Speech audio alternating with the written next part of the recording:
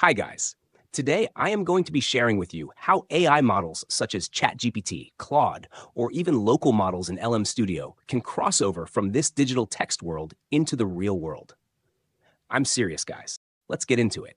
As always, we start by telling the model how to interact with PowerShell GPT. This prompt includes asking it to carry out a test command so we know it understands. Whenever a command is detected before executing it, this access request will appear. You can click Allow or Deny. You can select this option if you'd prefer to skip this. We're just going to click Allow. Here you can see the test command was executed, and the response automatically sent back to the model. I'm using the basic model here, and it's just trying to explore its newfound capabilities.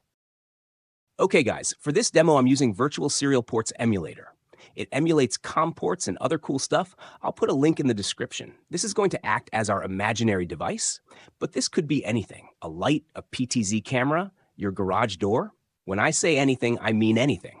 Now we're going to get the model to send some text to the COM port. Computer.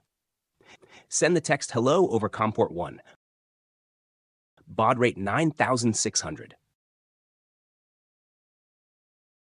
In a real-life scenario, we'd send the command to the device that controls it, but this demonstrates the functionality. We should see the text that it sends appear in this window here. I'll just click Allow.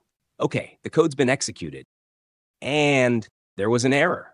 Perfect, I love it when this happens, because we get to showcase PowerShell GPT's amazing ability to get these models to self-correct their code when they make mistakes. Just look at that, guys.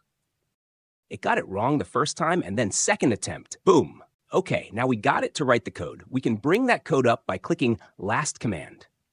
Now watch this. We're going to find the word hello in this code and change it. We're going to put keyword in square brackets. Then we're going to save the command. This allows us to create dynamic commands. So we can create one command instead of a command for every different thing we might want to say.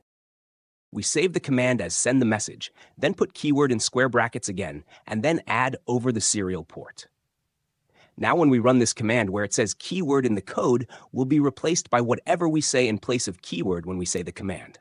Using keyword in commands like this is yet another powerful feature of PowerShell GPT, allowing you to create vocal variables in the commands you create. There's a few example usages included. In fact, all the examples in these videos are included when you download the app and more. This keyword command feature also works with JavaScript injected into the inbuilt browser. It's a feature that opens up limitless possibilities. Let's give it a try. Computer. Send the message, download PowerShell GPT.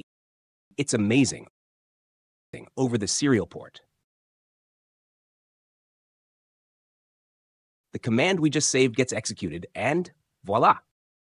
With PowerShell GPT, you can create your own AI agent and not only have it act in the digital world, but in the real world too. Once any of these commands are saved, you can have them executed whenever you choose, and with PowerShell GPT, you can get these models to execute them too. And there you have it, real-world actions. Like, share, and subscribe if you haven't already. There's more to come. Until the next time, have fun, stay safe.